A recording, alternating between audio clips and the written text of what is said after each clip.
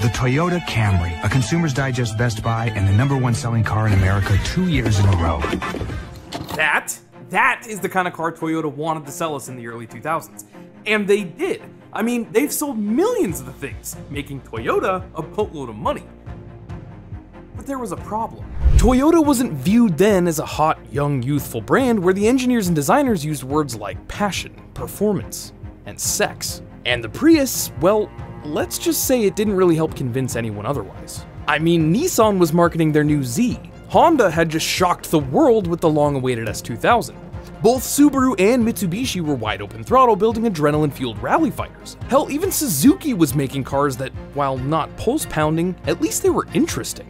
So what in the world was Toyota gonna do with their Prius problem? Well, you know what they say, it takes a village. And in Toyota's case, it took both the help of Subaru and $300 million to bring the brand back to the upper echelon of Japanese sports cars with the now iconic trio that is the 86, the BR-Z, and the FR-S. And though the three cars have some differences, their spiritual predecessor is the same, an iconic car you know as the AE86. This is the story of the Subaru BR-86. Toyota's history is rich, to say the least. You see, the 80s and 90s weren't just a golden age for automotive engineering in Europe. This colorful and culturally evolving era was also the ideal time for fans of simple, entry-level sports cars from all around the world, and especially in Japan. Toyota offered wonderful little cars that weren't only affordable but true driver's machines. The Celica, Supra, Corolla, the MR2, all reasonably priced sports cars that had varying degrees of performance that anyone could hop into and hone their skills as a driver. But then it all changed. Enter Camry, RAV4, and Prius, and exit car enthusiasts' hope in Toyota sports cars. While it is true that these 2000s models massively helped create the now gigantic size of Toyota's corporate and financial status, the real car people felt left behind.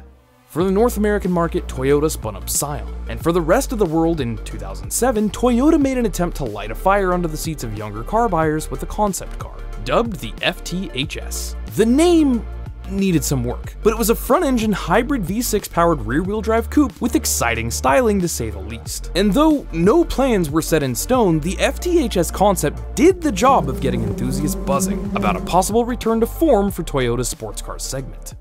Just a year later, a big merger was underway, when Toyota bought a $300 million stake at Fuji Heavy Industries, the parent company of Subaru. This collab brought together the respected, reliable brand of Toyota with the face of all-wheel drive utility in Subaru, and nobody thought a sports car would pop out of that mix. But against all odds, a pitch for a two-door rear-drive car with the agenda to address the fact that people weren't only losing interest in Toyota, but in cars as a whole, got greenlit. And this is where the Toyobaru triplets were born. So where do you start on such an ambitious project? Well, you get an ambitious engineer. Enter Tetsuya Tada. Tada had been a chassis engineer within the company for a couple decades at this point, and though his work at the time was specifically with minivans, Tada's ultimate dream, like many of us, was to build the perfect enthusiast machine. Among the team, there were several other chassis engineers, one of which was rumored to be absolutely obsessed with the famed Corolla AE86 of the 1980s, meaning that from the beginning, the new Toyota sports car was gonna be a lightweight champion, with a specialty in the handling department. There was almost no oversight in the form of benchmarks or targets for the 86 project other than that it had to be rear-wheel drive. And almost immediately, the bosses started questioning Tada and his team's ability to create a desirable car without having specific track times, horsepower, and acceleration figures to shoot for. But Tada knew what he was doing. To cool things off with upper management, he had executives drive early prototypes of what would become the GT86. And let's just say their concerns were taken care of. This was never, ever gonna be a numbers car. It wasn't gonna be concerned with turning a lap faster, braking harder, or pumping out more power than its competitors. It was gonna be something people loved because how it feels. Just like the AE86, it drew inspiration from. Like the AE86, it was front engine and rear wheel drive, but it was from another Toyota sports car that the team would find the way forward in terms of a power plant. See, Toyota has built some of the most legendary engines in the world, But at this exact moment in time, none of them off the shelf would hit the power and packaging targets the engineers had in mind, and all of them were way too tall. Tada and fellow project engineer Yoshinori Sasaki looked all the way back to the 1960s at the Toyota Sports 800, a tiny little front-engine rear-drive coupe that had, of all things, a boxer engine. The flat layout of the Sport 800's engine gave it incredible chassis feel because it could be mounted close to the ground, giving the car a low center of gravity. Knowing this, and realizing Toyota didn't have any engines on the shelf that were short enough to fit under the low-slung hood of their new Canyon Carver, with maybe the little bonus that they were now in bed with Subaru, the crazy idea for a boxer in their new sports car was confirmed. But there was a problem. The relationship between Subaru and Toyota was less than ideal, to say the least. Subaru wasn't interested in co-developing anything, and they weren't too excited about lending Toyota an engine either. That is until Tada and the team built a prototype based on a Subaru legacy and lent them the car. Subaru's management came back and said, "You know what's weird? Every time we lend it out, it comes back with the rear tires completely bald." And just like that, the project was back on. But there was still a problem. Subaru was on board to lend them engines, but Toyota had a goal of 100 horsepower per liter, outputting less than 160 grams per kilometer of carbon dioxide emissions without using a turbocharger. To meet emissions goals, power levels dropped to just 60 horsepower per liter. Simply not enough. So Tada phoned a friend, namely Haruhiko Tanahashi. You know, the chief engineer of the Lexus LFA, who discovered with the correct bore and the use of Toyota's D4S fuel injection system, it could be done. But Toyota would have to share the inner workings of it with Subaru. A system they'd spent millions of dollars developing, given away to a competitor for free? Well, that was never gonna happen. And it almost didn't. To add fuel to the fire, Subaru was adamantly against using direct injection in their engines, as they simply had never been able to make it work properly. Once again, the project was stalled. Until Toyota's head of engine development, Shinzo Kabuki, got involved. Kabuki was the very man that had developed the engine in the original AE86, and if there was anyone that could smooth things over between the two companies, it was him.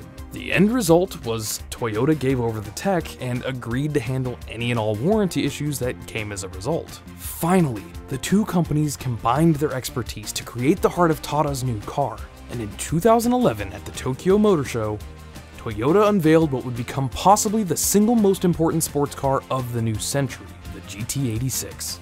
Subaru got the rights to sell their version of the same car, dubbed the BR-Z. Toyota would sell theirs as the GT86, and in America, Scion sold it as the FR-S. Once the automotive media got their hands on it, we found that the car could do a 0 to 60 in around 6.7 seconds, and the quarter mile in 14.7. Not quick, and not particularly fast, but again, that's not what the Toyobaru was concerned with, and it was a hit. When it went on sale the following year in 2013, they sold over 27,000 units between the different brands in the first year.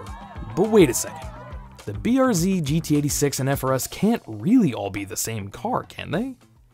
Well, yes, but no. They share the same chassis, engine, and basic parts from each other, and certainly look related, minus some brand-specific restyling, and they're all manufactured in a Subaru plant. But there were some tuning-related changes between the set that gave buyers their pick of the litter. The BR-Z's suspension was slightly more tied down and leaned into the stable grip capabilities of the chassis, while the GT86 and FR-S models favored a more playful and tossable setup that allowed drivers to really find the edge of the car's limits. And after just a few years of production, people were addicted. Its nimble little Prius spec tires, direct steering feel, and near perfect weight distribution meant this thing was predictable and an absolute riot in all the best ways. Not to mention the price was and is still attractive as hell. Though Scion went defunct in 2015, Toyota took over to sell the FR-S in the US, but officially renamed the car back to its roots as the 86, completing what is truly a heartwarming full circle moment in automotive history.